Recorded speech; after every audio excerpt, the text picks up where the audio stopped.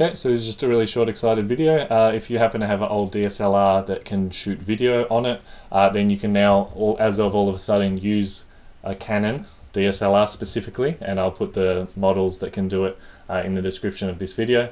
But if you have a Canon DSLR that can record video, as of right now you can set it up as a webcam, which is what I'm using right now.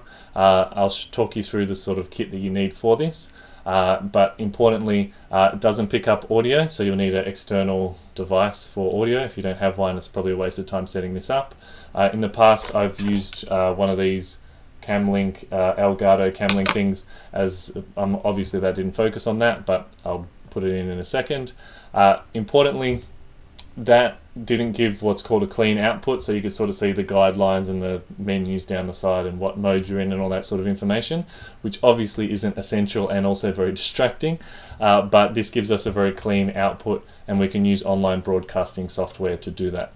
So I'll tell you what you'll need, and obviously that will require me not using the nice camera, but I'll tell you what you need, how you set it up, and then hopefully you'll be able to try it out. Cheers.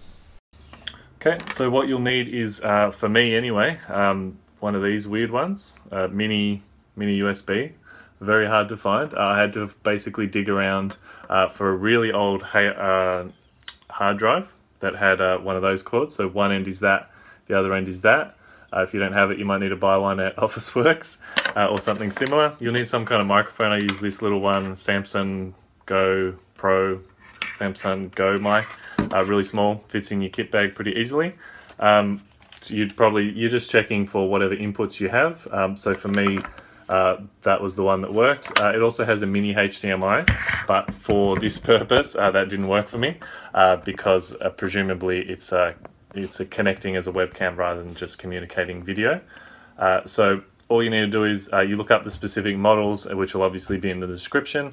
You download that to your computer, not to your device, to your camera rather, and that'll just set you up with what you need and mean that your camera can accept it as a input. And for me, that means like a dramatic improvement in video quality.